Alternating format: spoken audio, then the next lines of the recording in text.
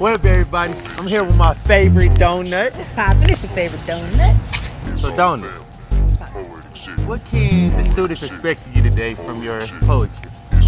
Well, the piece that I have for today is just a challenge with your inner self with fear. So I know some people, that have that toe-to-toe go with fear, not being able to just, get into it and tackle it. So maybe I got a piece for you guys to help you with that. Uh-oh.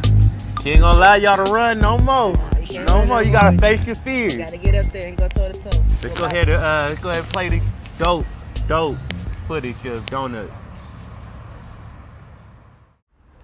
Fear. Fear is a mentality that those with unconscious minds succumb to. I challenge fear because it stands firm. But I earn the respect to check anyone who challenges my feelings. He dunking, but I feel them. Man, I'm just letting you know that you stabbed the back of a real one. I know who I am. But fear is a mentality, a wake-up or reality. I challenge my inner fantasy like Juliet on the balcony. This hurt takes the breath from me. This fear is not the death of me. I feed them if they starve in G. That's why I punctuate to separate, they congregate to break us, then infiltrate from common gates, let's initiate to take our slates, further regulate our ancient traits and wipe our slates, replace with boost fate, toe tag with our birth dates. I challenge you, fear. F stands firm as failing to achieve the nobodies believe, but I think a little differently, but that's just the F in me by fear most definitely. Now E has evolution to falling short. Shoot your shot. Swish. Whoops, wrong court. Now evaluate that you have failed. My everything wasn't enough, but I will prevail. Only if you evaluate the white slate that you were given. Now advance into an AR, an accelerated leader. A leader is a teacher, but all leaders aren't leaders and all teachers aren't teachers.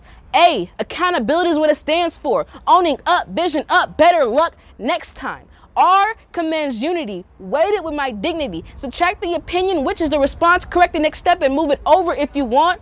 By adding my ability, the solution, responsibility. How? The response is a double negative because it really isn't needed. Didn't see it, won't speak it because that's not on me. I challenge you, fear. Little did it know that I have a mustard seed that I planted, which sows through my veins. Thanking you, Lord, for nurturing my brain because of you it shifts to where only the Holy One reigns. My mind remains conscious. I put my left shoe on first, slipping back the slate. Signed, fear put in a hearse. What's up, guys? It's your favorite donut. I hope that you guys liked the fear poem that I spit to y'all. But of course, I do have another assignment for you. Just because we're tackling fear, I want you to pick at least 3 people that you really and genuinely love, and send them a text message. Send them I love you. Send them something to make them feel how much that you love them. That's how you tackle fear. Peace out, y'all.